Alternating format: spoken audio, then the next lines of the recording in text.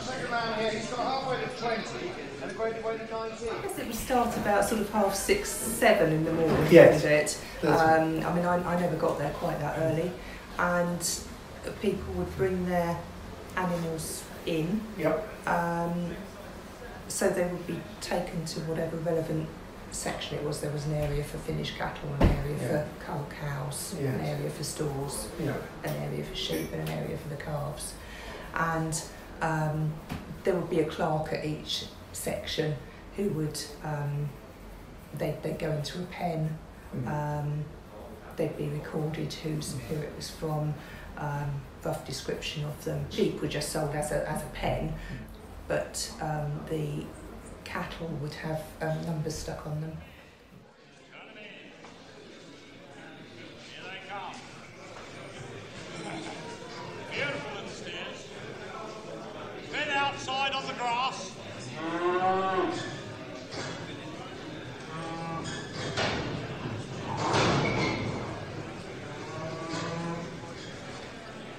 9 steers there they are. What are they worth? 280. Start me 280. 250 then. 50 will do. 250 my eye. 50, 250, 250 bid. At 250, 250 bid. At 250, do I hear 2? 250, go anywhere. 2, 254, 254, 60 bid. 254, 6, 256, 258, 258, 260, 62, 65, 68, at 70, 270, 72 will do. Here's they are. 272, at 72, there cheap. 272, 5, 275, at 275, 8 now. At 275, 8 now. At 275, one more down. At 275, or 8, 278. Ladies and gentlemen, Mr. Raspberry would just like to have a word with you on this very auspicious occasion. Thank you. If you'd be quiet just for a minute, please. We won't hold you up.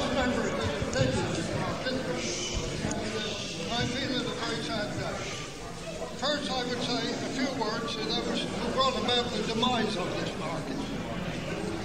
This is a sad day for British farmers and for Chichester. The city and district councils, who preside over our great market town, have closed our market. By doing so, they've betrayed the very ones that made this market great.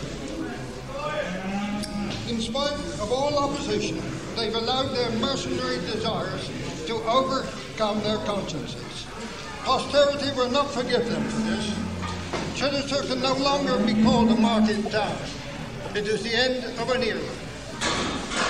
It's rather sad to think that this should come about during Stride's centenary year.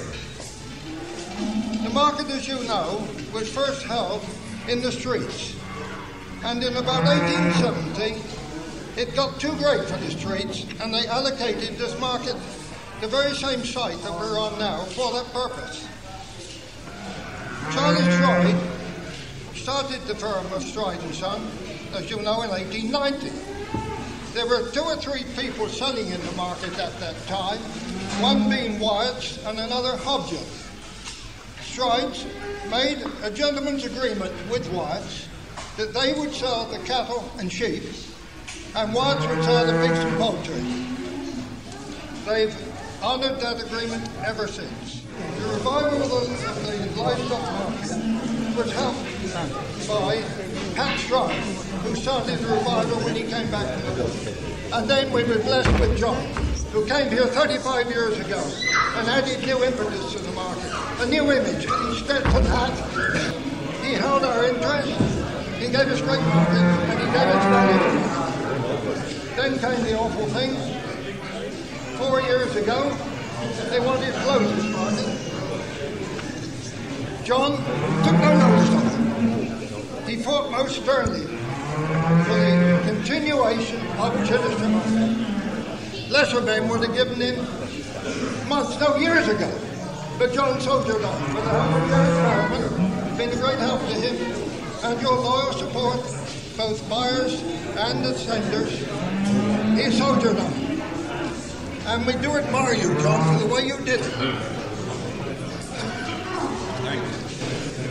They can close our market. They can put the bulldozers in and push it down. They probably will within a couple of hours.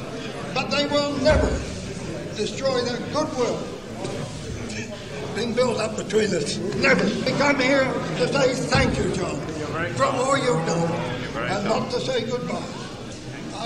We've had a little whip round amongst the loyal supporters of this market, and Peter Luckin has done a lot towards it, and I now ask him to unveil the new present that I know you will enjoy, John.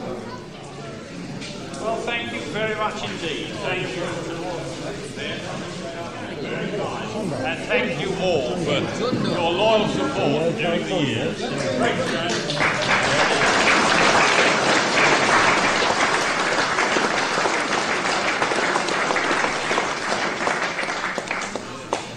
The worst possible thing to start off with, a couple of barrels. Nice to have a couple of sleek something in there. However, they are purebred Hereford cows. They're in calf to the Charolais bull. They ran with the bulls from the 1st of February to the 1st of August. And a couple of topping old cows they are. They short of past the age